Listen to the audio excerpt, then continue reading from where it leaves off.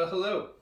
With Cinco de Mayo around the corner, I thought it would be time to do some tequila taste testing with a sort of celebrity um, twist on it. Because why not? Because I bought some tequila that had some celebrity endorsements, plus one I already had. Um, so give me an excuse. Plus a wild card that I just wanted to try that's has a bold claim on it. So first we'll start with the Teremana, the Reposado. So this is the rocks tequila, but it's sort of the higher end one. So well, not the high, just like the aged one a bit longer. So I want to say one thing about the Reposado. It smells amazing. One of the best smelling ones I've smelled in a while. Out of the bottle, out of a glass, sorry,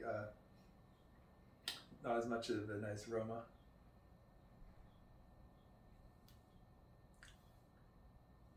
It is, however, fairly smooth, without more of an aged flavor to it.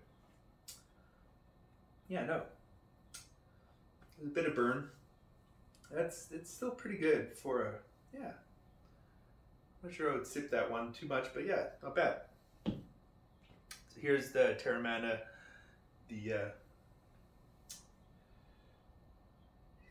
just his Blanco version. So give that a try. It doesn't smell bad at all. Not much of a smell to it, which is good for a potential, I guess, mixing tequila.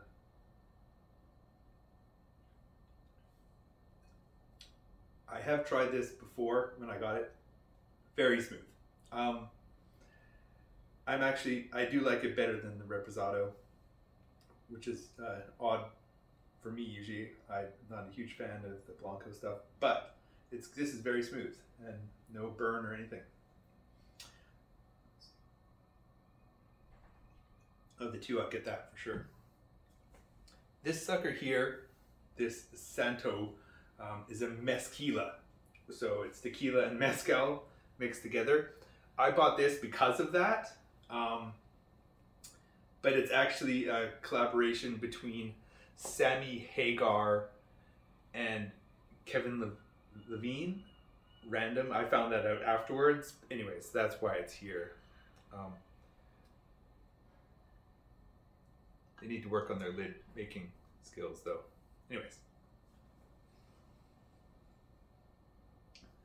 I have tried this one, and it's bizarrely good.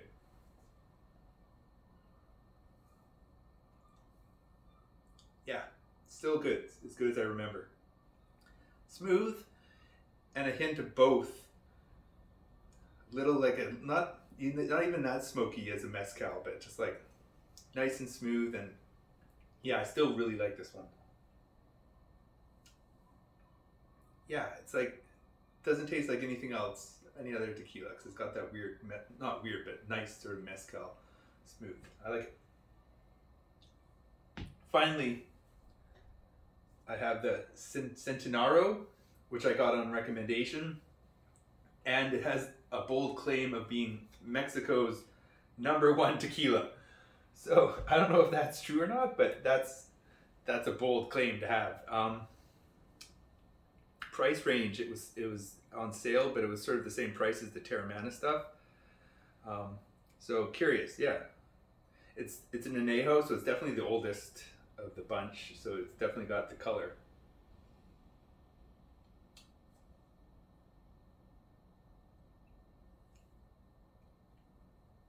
That is smooth though. Wasn't expecting that. I wasn't sure what I was expecting with that. I mean, #1, but for an aged tequila, that is, I'd sip that. That is, okay, fair enough. It's probably #1 somewhere. That I like that. Wow, okay, well, those are all good.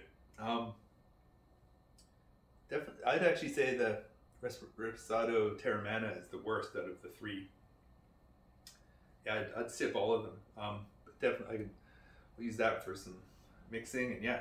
Anyways, cheers to that. I'm gonna, have to finish the rest of these now. I can't let them go to waste. So enjoy your weekend. Cheers.